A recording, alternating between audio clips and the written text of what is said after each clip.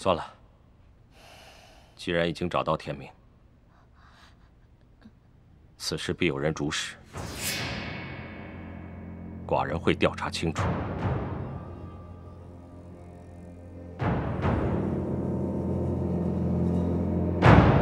还有你们，等着领罪吧。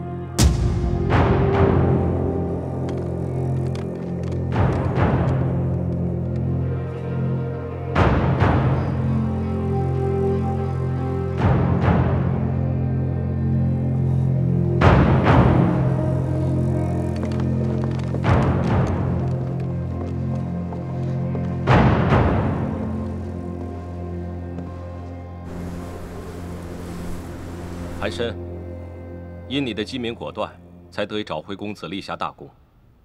说吧，要寡人如何赏你？回大王，维护宫内太平是微臣之本分，大王无需欣赏。韩侍卫谦虚了。你一个小小的内宫侍卫，需有多大的胆量贸然进谏，让寡人搜查南宫？ 我记得当时寡人问你，怕不怕寡人降罪于你？你说宁可详查，也不愿错过。你究竟为何如此关心公子安危？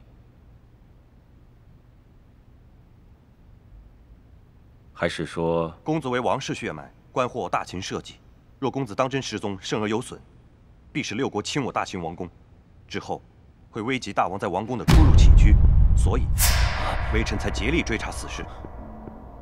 等等，大王，臣有一事想跟韩侍卫确认一下。请便。谢大王。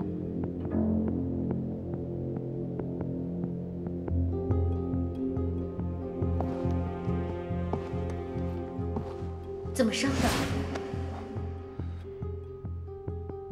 该不会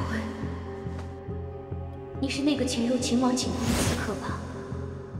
不好。 难道是魏魏发现了什么？韩侍卫，这伤怎么弄的？回魏魏，是我自己贪玩，休息的时候在宫外与他人打赌比武，不小心伤的。我们集市还有这种打赌，我怎么没听说过？哦，这打赌是我向他人提起的，之前有没有我并不清楚。 魏魏大人，韩侍卫帮我和大王找回了天明公子，是我和大王的恩人。大王对于韩申侍卫是心怀感激的。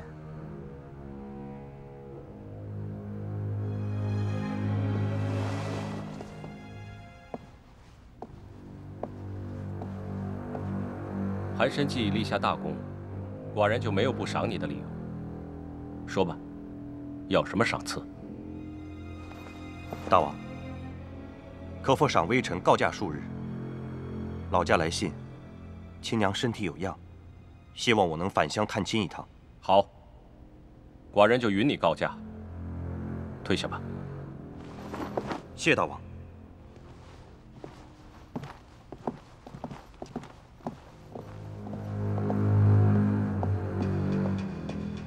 大师兄难道有什么计划？丽儿，刚才是你第一次将天明视为寡人的孩子，我很高兴。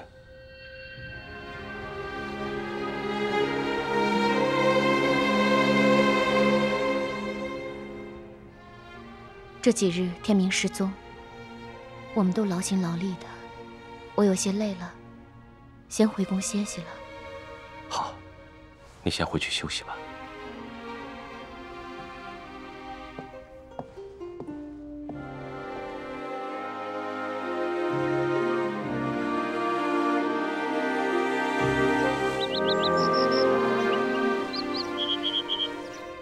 敏夫人，敏夫人，青儿见过敏夫人，丽夫人可好？我们夫人在休息，今日找我们公子也累坏了，要不请米夫人稍等一下，估摸着她也应该醒了。不必了，待妹妹好些，我再来探望。这些东西你先收下。我托人从赵国带了一些特产红枣，上次见妹妹爱吃，便多拿了些。妹妹刚生产完不久，又寻公子劳心劳神，需要好好调养一下气血。对了，还有这个，听说可以缓解肌肤疲劳，敷于面部，可以使人容光焕发，是宫中太医亲自调制的。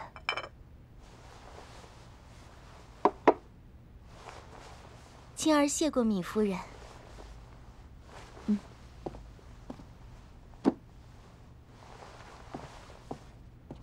那我先走了，改日再来探望妹妹。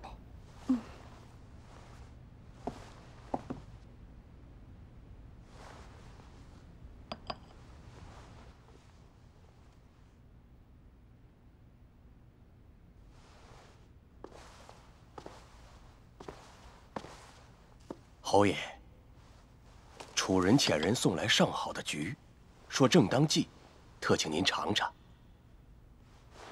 放着吧。近日各国使臣，赵、魏、楚皆争相来访赠礼，劝邀大人去其国为相。六国之中，就属物产富庶之楚国，和拥良将礼目的赵国，尚能与大秦有一战之力。侯爷如今心中可有定论了？魏国自信陵君故去，国本已毁。楚国虽富，群臣争功相妒，有损国力。赵国虽有礼目，然赵王昏庸无能，重用佞臣郭开。细想，如今天下大事，我一垂垂老夫，还能有作为吗？司空，你跟随我多年，本侯之事你一向看得透彻，你的意思呢？恕臣直言，臣以为侯爷哪儿也不想去，指望反秦。不枉本侯重信于你，3000门客，只有你最知老夫心思。恕臣再尽妄言。臣知大人有归秦之心，然大王对侯爷疑心甚重。在下以为，出使任何一国，也比反秦来得安妥。是，回秦国未必安妥。老夫效命大秦多年，天下尽知。六国积弱太深，未见明君。老夫若是真的去了，又有谁真心善待老夫呢？去，六国当视大人为昔日大秦相国，应不敢有所怠慢。但不去，便不知秦王政是否仍将以礼相待。你是怕正儿杀了我吧？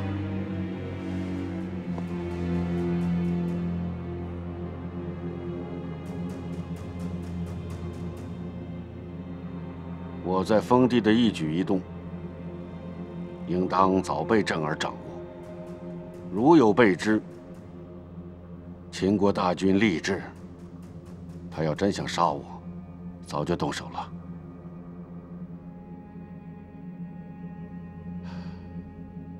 李斯那个奸人，老夫养他数年，他一夕忘恩负义，难保他不是为了自己的官位，在大王面前谗言。既然如此，侯爷要不要先下手为强？臣可以移去咸阳，替大人刺探大王心意。不，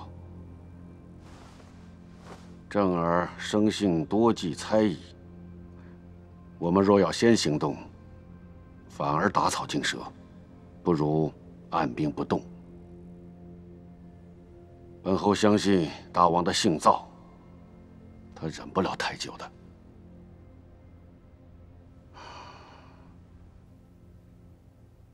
各国使臣纷纷争取吕不韦，但他至今尚不为所动。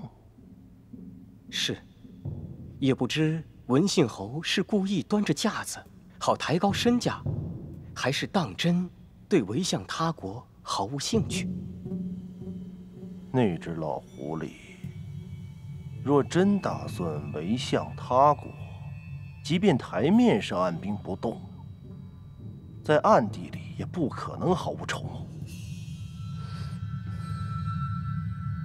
难道他真的无意他王，刻意接见来客，只是为了刺激大王？大人此话也言之有理。毕竟，大王与文信侯还多了份父子的情谊。父子情谊？那吕贼，该不会还望着大王念起这份血缘，才又生一计欲擒故纵吧？等着风风光光被迎回大秦。要是文信侯回秦，难说会不会危及大人您好不容易谋上的权位呀？大人，我们是不是该有些行动？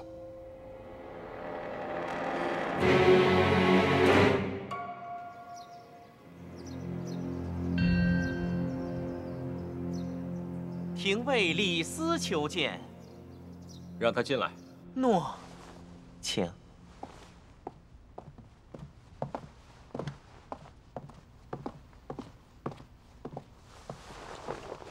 臣李斯参见大王。何事求见？是关于文信侯之事。文信侯不是出居封地，安养清闲吗？你有何事要说？清闲。可臣怎么听闻文信侯府前总是人车熙来攘往，昔日门客、各国名士络绎不绝呀。有好事者曾报于臣说，自文信侯隐退洛阳以来，各国使臣争相出邀，意欲游说文信侯去齐国为相，条件极为优厚礼遇。更有甚者，楚国以最高之相位令尹为耳。大王可有所闻？大王，文信侯位居我大秦要职多年，无论是本国的内宫朝政，或是用军调度，皆知之甚详。若违向他国，任其妄为，要是伤害我大秦之利益，后果不堪设想啊！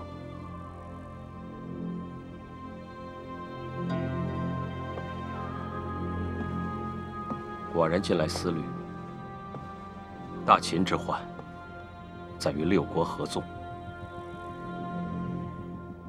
李清认为如何？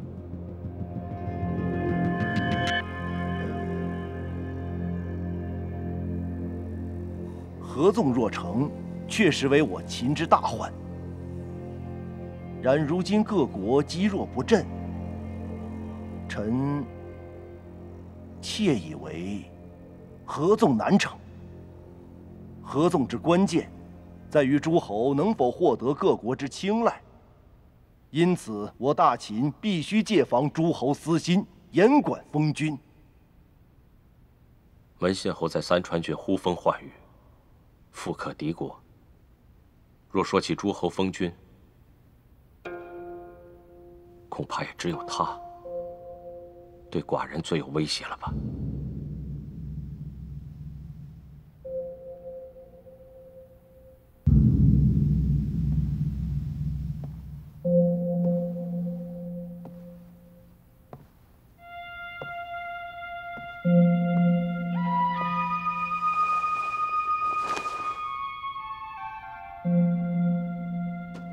赵高，微臣在。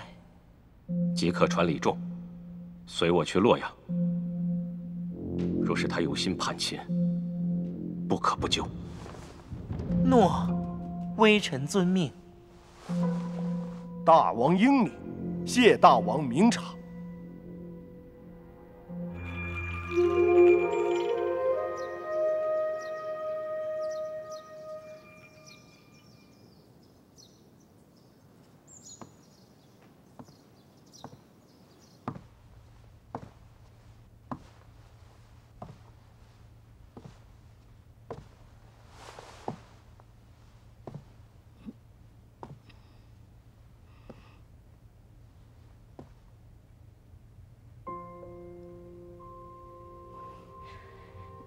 你今天来我这儿做什么？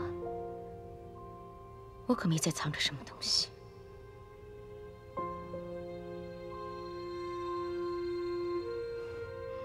本王今天不是来责备你，我要去洛阳，去见那个人。你要去见他，跟我说做什么？你又不让我跟他在一起。你来，不过就是想借机耻笑我罢了。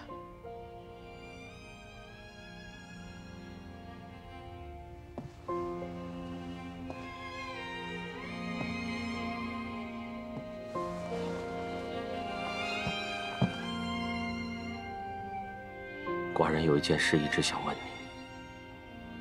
跟着那个人来秦国，你后悔吗？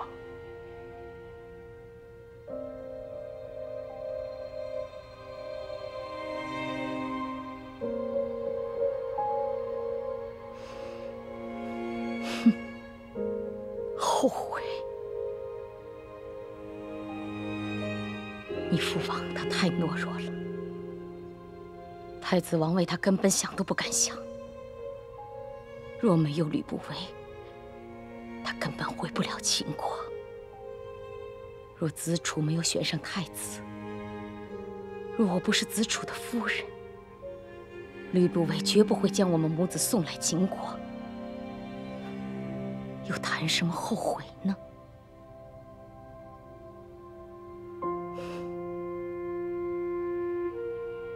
我对那两个男人而言，不过就是个工具罢了。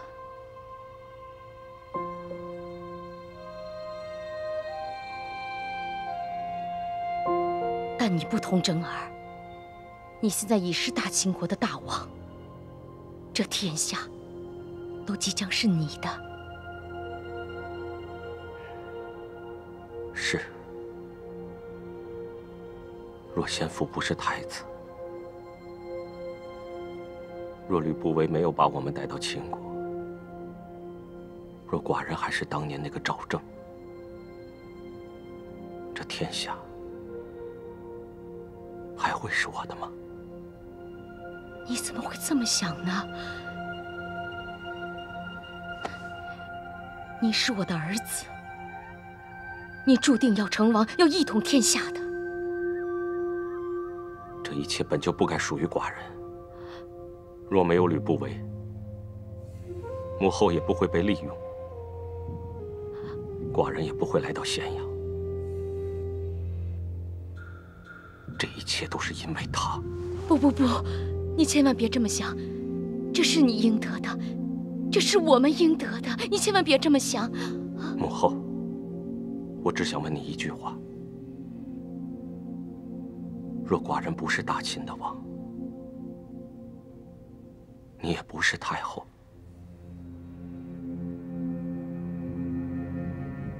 你会抛下我吗？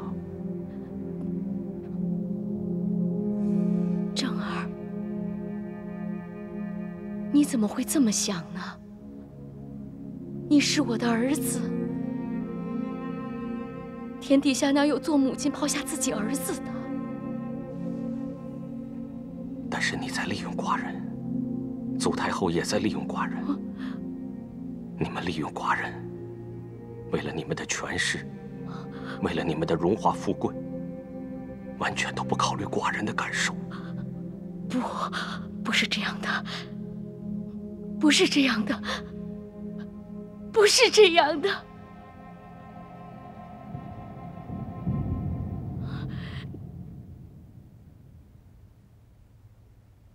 有时候，我只想当一个平凡人。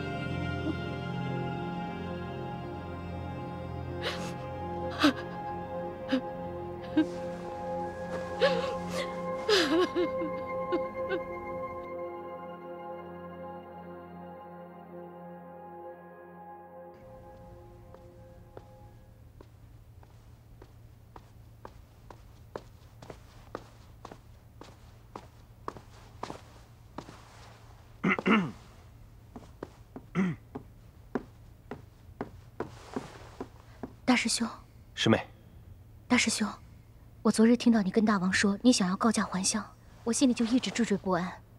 你从小就没有家人，何来还乡啊？我告假是为了借此机会出宫。我打算遣人送信给田光先生。师妹，我要带你离开这里。大师兄，入宫年余，我已对外宫、内宫做了详查，每个侍卫经过的地点、时辰，我都精心计算过了。我说过，总有一日我要带你离开秦宫，这一切都是为你准备的。可是，现在除了我，还有天明，再加上秦宫戒备森严，万一我们有个差池……你放心，我不会将你和天明置于险地，只是我现在还在等待一个时机。师妹，我看得出来，嬴政对你特别用心，他对天明也并非虚情假意。但你心里应该比我还清楚，他是一个心计难测之人，情绪狂躁不定。他今日能够将你捧在手心，明日或能将你打入牢狱。你日日陪在他身边，我没有一刻能够安心。如今我已充分地掌握了秦宫的地形，只要嬴政不在宫内，王宫的戒备便会略为松散，那时便是带你离开的最佳时机。嬴政，他过几日或许会离开咸阳，具体的我不是太清楚，只是今日偶然听到他和李仲的谈话，他说这次离宫，千万不能让大臣、公卿们知道。师妹，你有何物能够让田光先生和荆轲鉴明你的身份？有，我倒是有条丝巾是荆师兄送我的，田光先生他也见过，见到丝巾便如见我。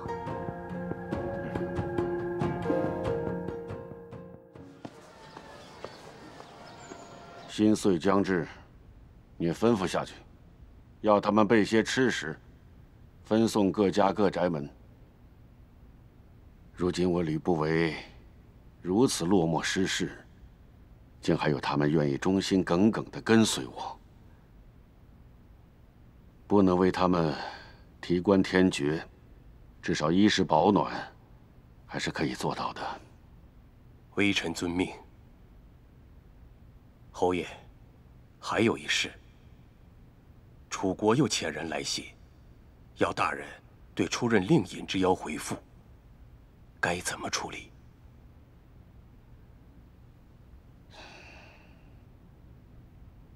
暂且按兵不动。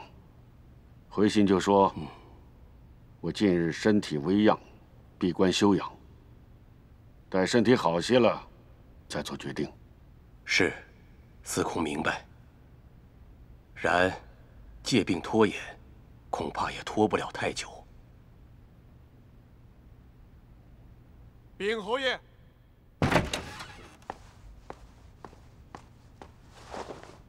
大秦有使者求见。大秦，来人是谁？对方未报上姓名，只说见侯爷一面。什么人？此为侯爷府邸，竟然这么不懂礼数！侯爷，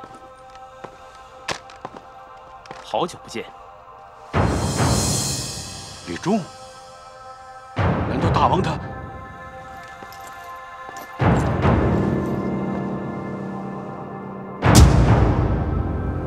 大王，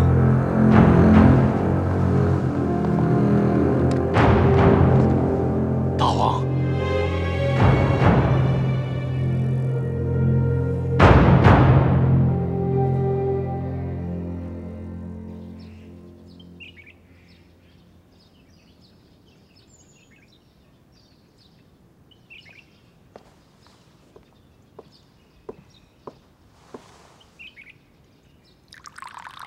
金大哥也不知道去哪儿了，一点消息也没有，真的很让人担心啊。金少侠蒙受巨变，心绪大乱那是必然的。但不管怎么说，他毕竟是公孙大侠培养出来的高徒，再加上他常年习文舞剑，他的承受力、忍耐力都非同一般人。所以兰姑娘不必过于操心。请问田先生在家吗？稍等啊，我去看看。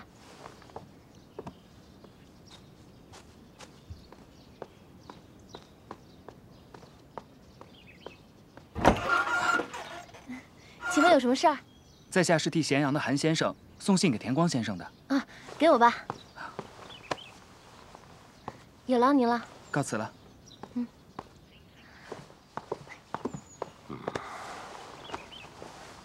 咸阳的韩先生是谁啊？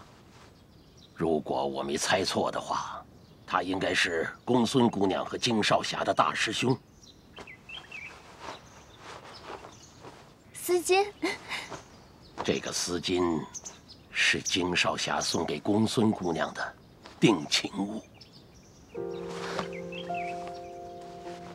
这么说，韩先生已经见到丽姐姐了。我将在近日带师妹出宫，请将此信转给京师弟韩申。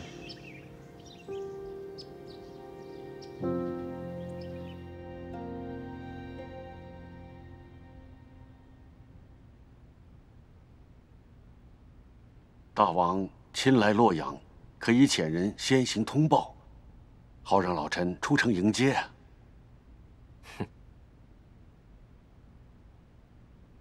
寡人此番秘密出行，不想御史留下记载。是吗？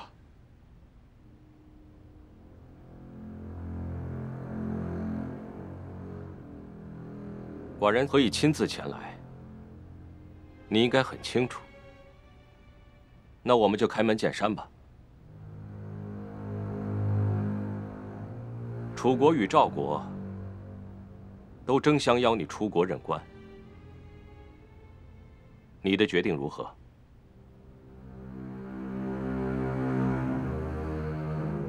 你心里在想什么？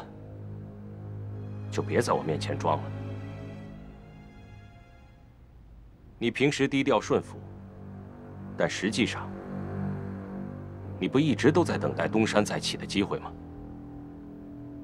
要不然这样，寡人现在就下令，散去你的3000门客。反正留着也没什么用。门客于老臣而言有忠信之意，不是我说遣散就能遣散得了的。既然对你忠心耿耿，那对于我大秦也没什么用。寡人现在就将他们杀了，如何？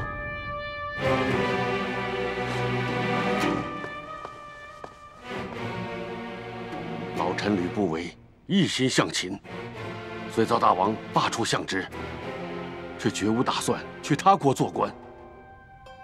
请大王完全相信。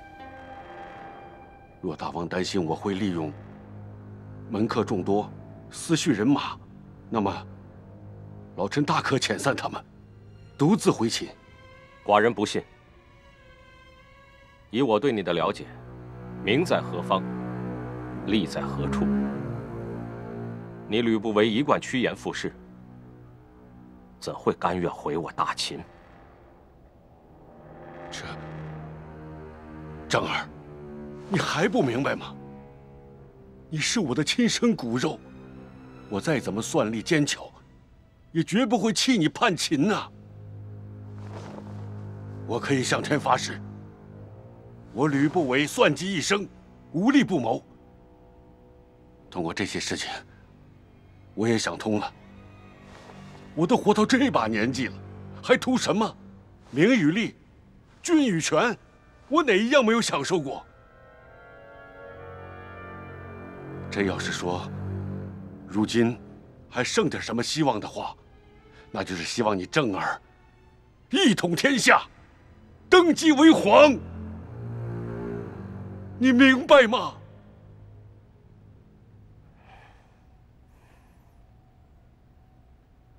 既然这样，恭喜侯爷出任楚国令尹呐！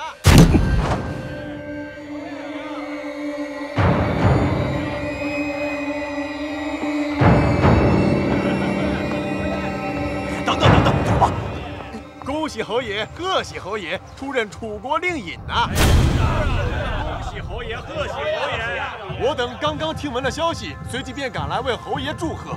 侯爷到哪儿，众弟子们便追随大人到天涯海角。誓死追随大人。你们是从哪儿听来的消息？听谁说的？没看见侯爷正在会客吗？还不快滚！抱歉，门生失礼了。滚出去啊！走，快走！正儿，方才的事全是误会，我不知道他们从哪儿听来的消息，全是讹言。好你个吕不韦！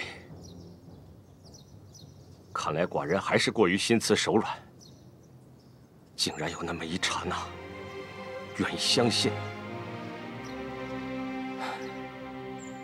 你，怎么可能还会回我大秦受我屈辱？正儿，你听我解释，方才的事真的是一场误会，要不我把他们全都叫进来，当面对质。哦，那司空马也可以作证。老夫绝对没有任何意图要去楚国，你一定要相信我。够了！你无需多费唇舌。你是什么样的人，我已经很清楚了。寡人心意已决，我身为大秦之君，既不能让你复还咸阳，也不能让你到六国任官，危害秦国。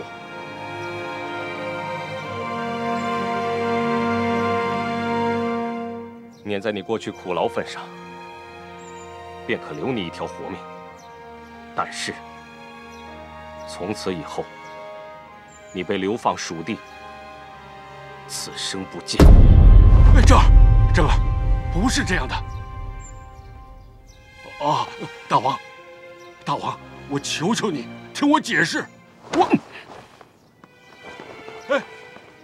大王。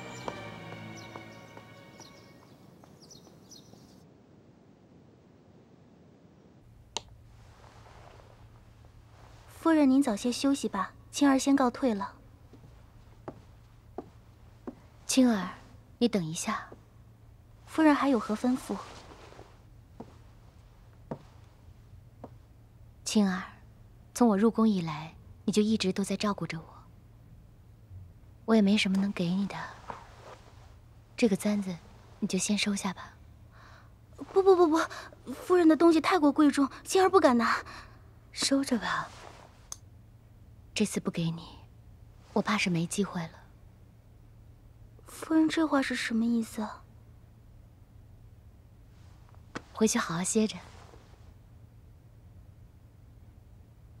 青儿谢过夫人，夫人早些休息，青儿告退。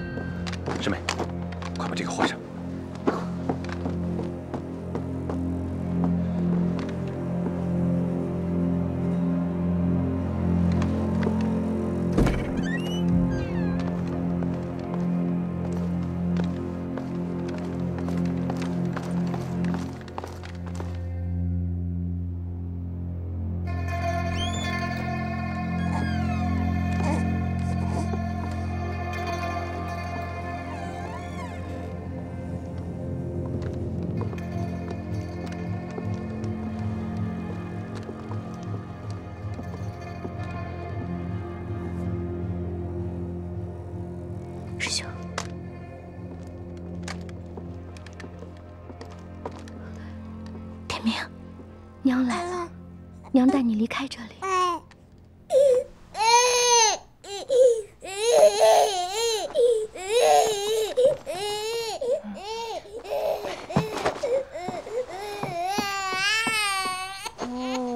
不哭啊，不哭啊，不哭不哭，哦，乖。这怎么了？这是？小的听到公子夜哭，为防万一，赶来查看。哎呀，我说你们呀，就是大惊小怪的。这公子还小，有时候夜哭难免嘛。大王交代，为免再生公子被偷的意外，要我们听到任何声响，必须查看。你们也都查看过了，公子好好的，没事的。你们这么多人会吓坏公子，赶紧出去吧。走。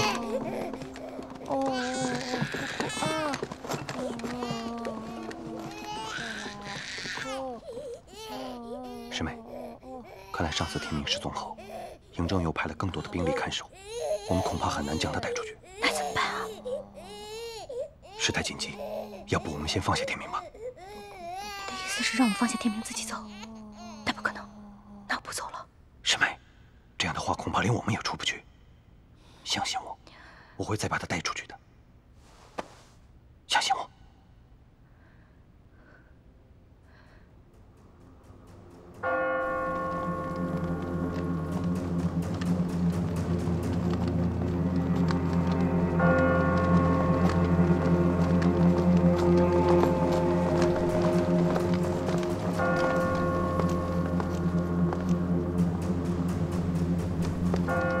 夜中之夜国中，两班卫士交接之际，王宫守卫最为松散。趁此时无人，这是我们唯一的机会。走吧。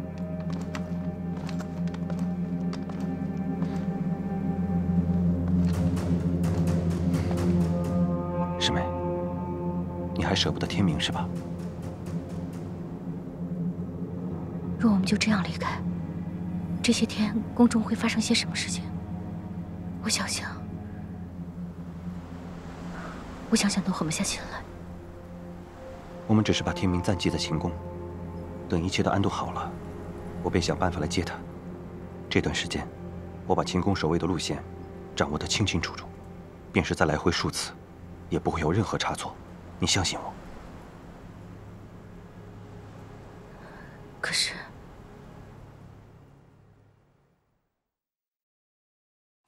师兄。啊？我跟你说的事情，你没有透露吧？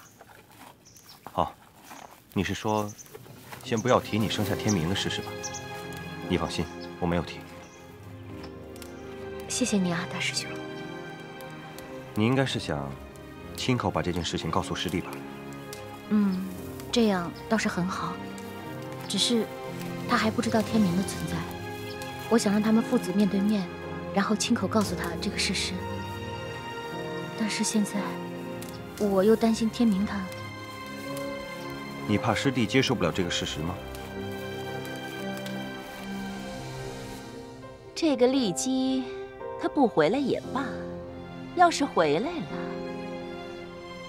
这件事可得好好让本宫利用一下。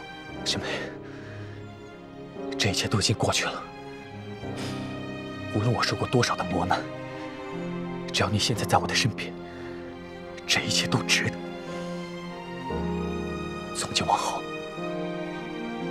我不会让你离开我半步，我会用我的生命保护你。即使他们追到天涯海角，我也绝不会让他们把你带走。参见公子。说，文信侯他饮鸩自尽了。什么？文信侯死了？是。今早传来消息，吕大人他饮鸩自尽了。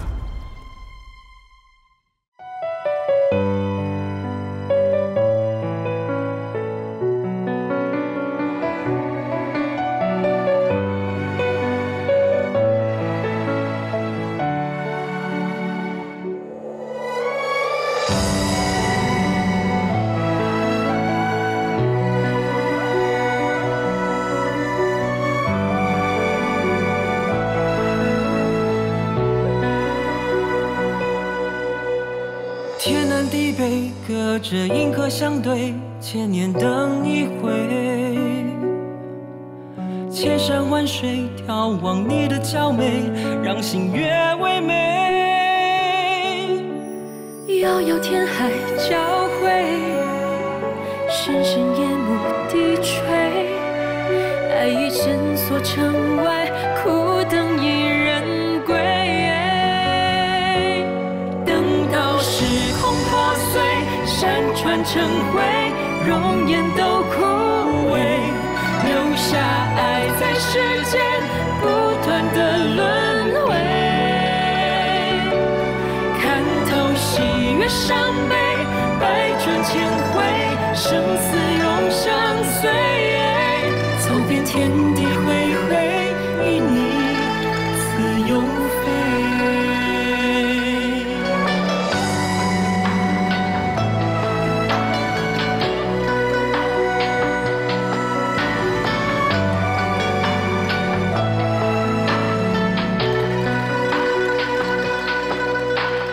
落寞神归，不知相思滋味，只为你憔悴。望穿秋水，泪如流星下坠，对镜花蛾眉。